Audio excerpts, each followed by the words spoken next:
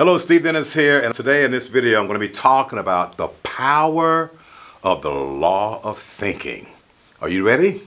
Then let's grow.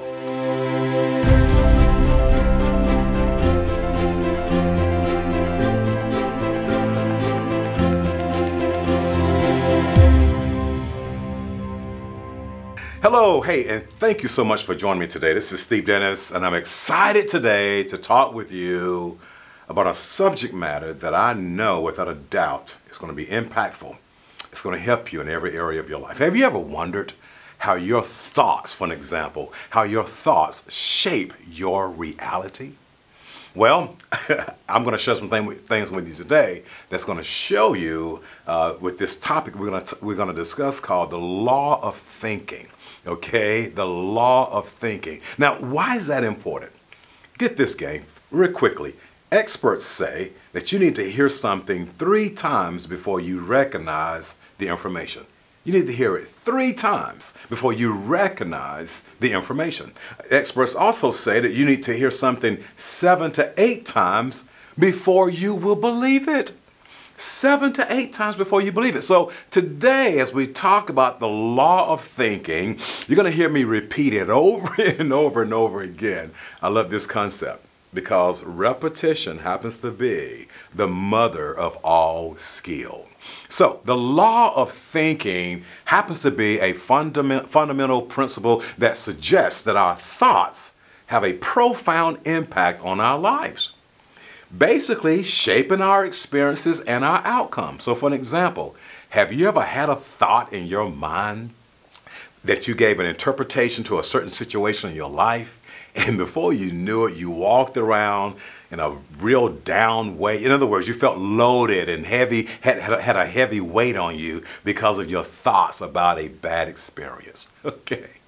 So basically, with that being said, as we talk about this law of thinking, we're going to delve into this key principle that literally makes up the law of thinking. Okay. Now, one of the things I do know, in fact, if you're writing notes or just at the same time just listen to this as you drive, or maybe just kind of happen upon this YouTube channel, either way, I do want to amplify something that has been life-changing for me. Many of you have heard me talk about it before, and it happens to be the role of your self-talk.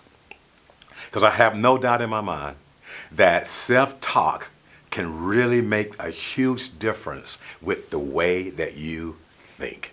Okay, quick story.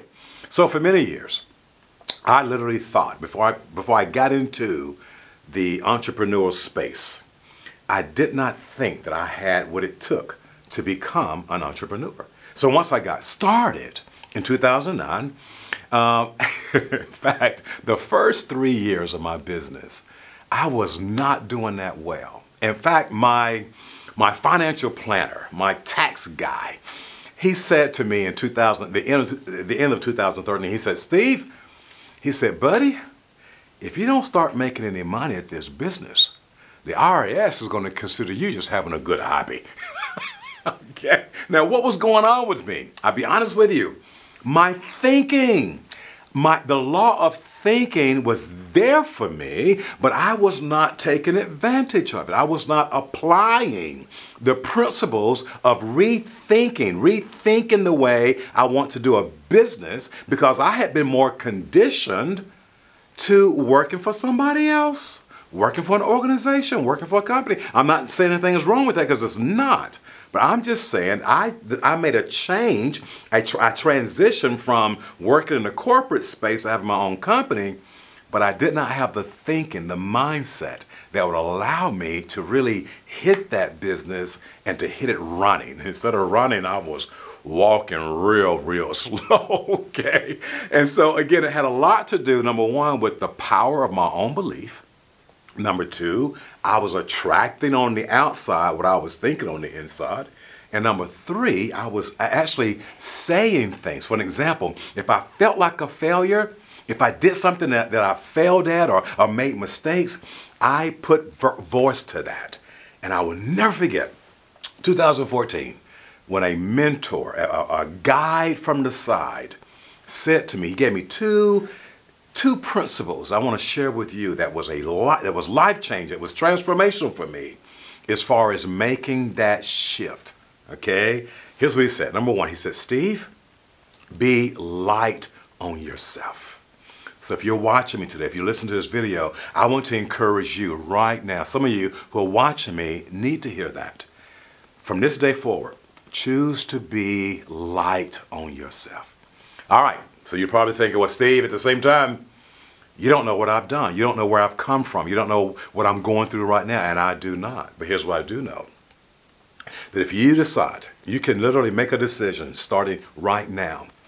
In fact, let me give you 3 words that also changed my life. Up until now. Up until now.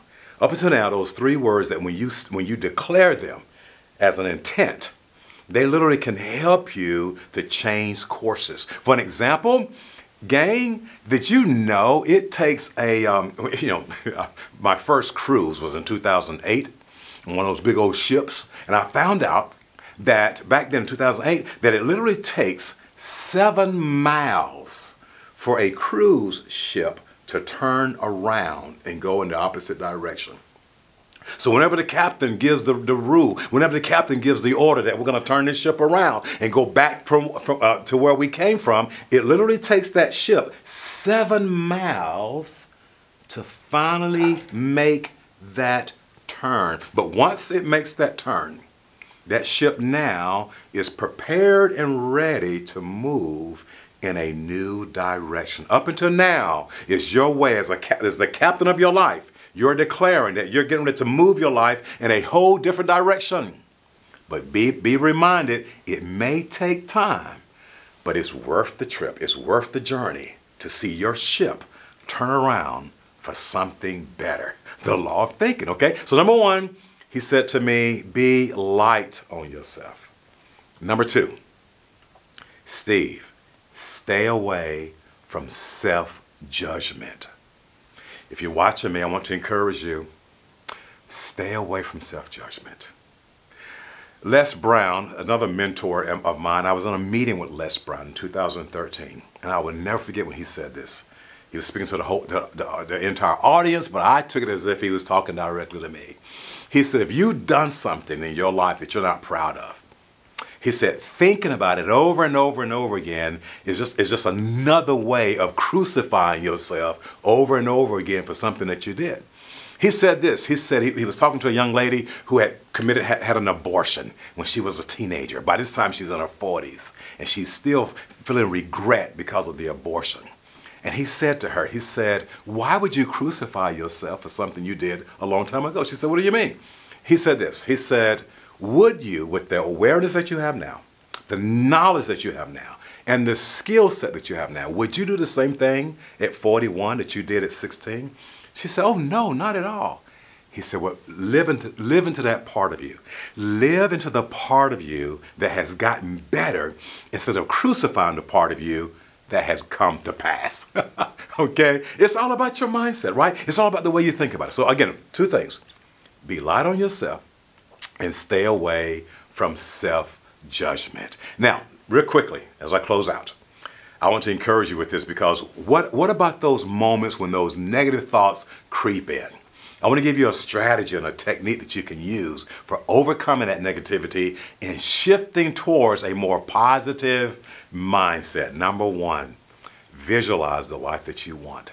Visualization happens to be a potent tool when it comes to harnessing the law of thinking, okay? So the more you visualize what you really want, in other words, take time out to visualize, to visually see. In other words, to imagine a life that is different from where you are now.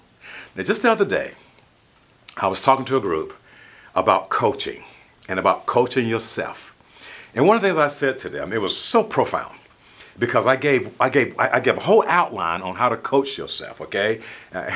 What I mean by that is by turning your inner critic into your inner coach.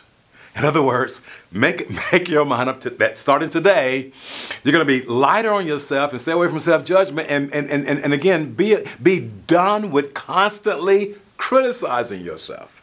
You and I can literally turn that inner critic's voice into your inner coach. So I want to end by giving me this one question that has been, for the past 3 years, a question that has helped me to visualize, to imagine a different life that I want to see manifested. And I also shared it with the group on yesterday as another question you can add in your own reflection time when you are coaching yourself and not criticizing yourself. And here's the question. What would I love? What would I love? What would I love in my relationships right now? What life would I love with my health? What life would I love in my time and money freedom? In fact, let me take a time out and tell you this. Some future videos I'm going to be sharing with you. I'm going to do a whole series on daring to dream again. You're going to love it, okay? You're going to really love those videos. But real quickly, what would I love in the area of my vocation? What would I love in my business? If you could, when you answer that question, what would I love, my friend, what would it take to tap into this amazing process and this picture that you have in your mind of what you want your life to look like for the rest of this year? Know this. Everything is created twice. First in thought, and then secondly in form. I know without a doubt, my friend, that this is going to be your year. If you would take heed to be extremely intentional on tapping into the law of thinking, this could be the year that you see some amazing results like you've never seen before. Thank you so very much.